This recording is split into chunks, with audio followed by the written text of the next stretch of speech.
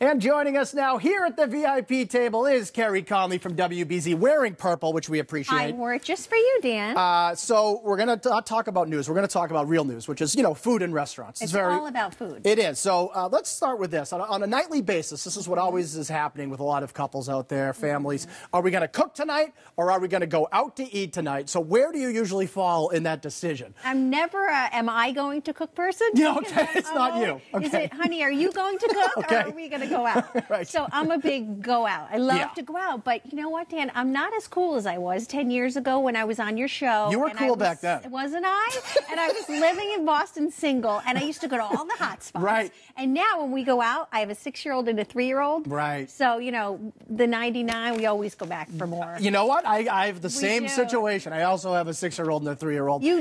But that's 99 is fine dining to our family when we go out. And it's still pretty good. All right, so let's go through the popcorn. Now, when you go out for a cool night out, which you still will do on occasion. Once in a while. All right, so let's start at one of your favorites, Delfrisco's down the waterfront. People are still going crazy for this place. It's still packed. I love Delfrisco's. Well, I'm a big steak person. I love steak, but Delfrisco's is electric. Everybody who gets off of work goes down there. It's got a lot of buzz. Yes. And I love being on the water. It's so beautiful. You go up for a drink on the top floor and you look out on a nice summer day, or even in the winter. It's a beautiful scene there.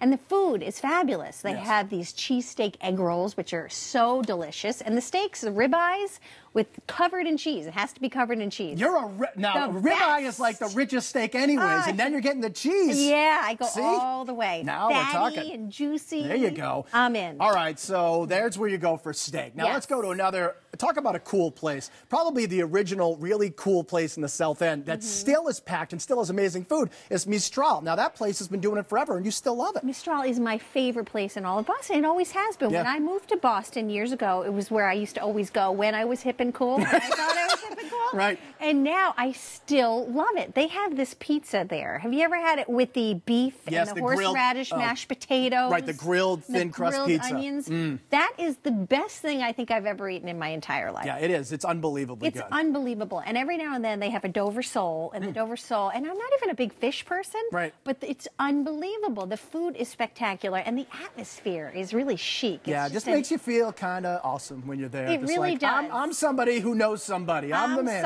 I'm cool, and everybody look at me. All right, now the same people that run Mistral and their great restaurant group, Columbus Restaurant Group, they also run another one of your favorite places, which is Sorellina, right in Copley Square. This is Italian, but another beautiful, cool place. Love Sorellina.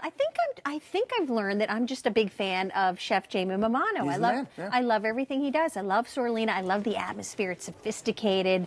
The food too. The scallops are wonderful. My husband gets a veal chop. It's so good. Nice. And I love that location too. It's a great spot there. I remember many years ago it used to be Salamander. Remember when it was Salamander? I do. I used to go there all the time too. It's a good spot. But yeah, I'm a big Jamie Mamano fan. Apparently so. So you should go to Teatro and Moo and Londana and Burlington as well.